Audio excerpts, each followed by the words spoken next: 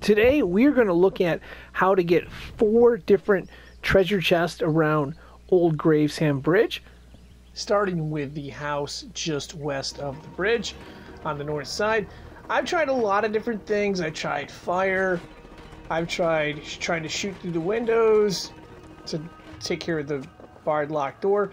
But what ended up working is climbing around, going through there, and if you see there's this triangle up top, what we're going to do is we're going to slide over there, take out our bow and arrow, and then shoot it out. Once we shoot it out, of course, it's going to be pretty straightforward. We just have to open the chest and, of course, deal with these enemies. You may want to unlock the barred door so you can get out and get them in the open, where you can take advantage of arrows and so forth.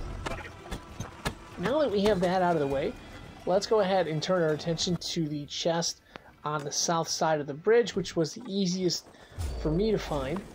After going under the bridge, we'll perform a scan, go through a little crevice, and then we got to press the triangle button to move this out of the way, circle to release, and then we simply break this right here, slide in, and then go ahead, collect everything, and then just open the chest.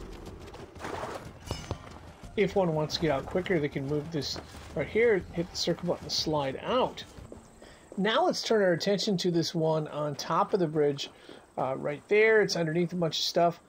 Basically what we need to do is we need to climb down and then climb up on the side and then get in position where we can shoot out the wood with an arrow.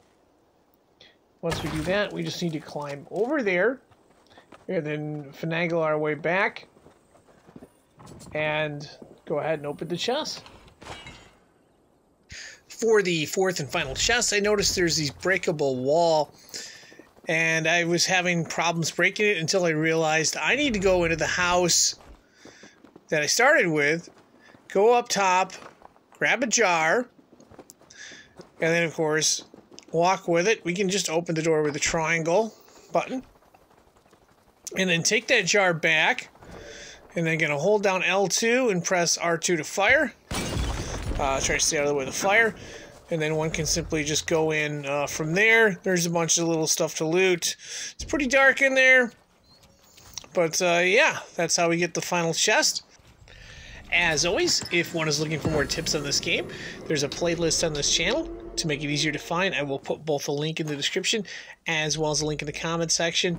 Thanks for watching, and good luck.